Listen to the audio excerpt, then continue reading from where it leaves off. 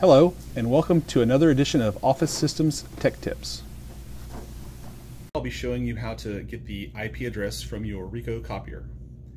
From the home screen, choose User Tools, Machine Features, System Settings, Interface Settings, IP address.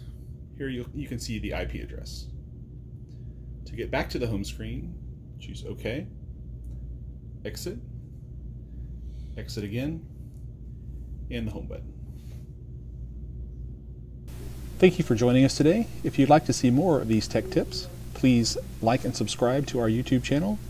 You can also visit us on Facebook or at officesystemstx.com.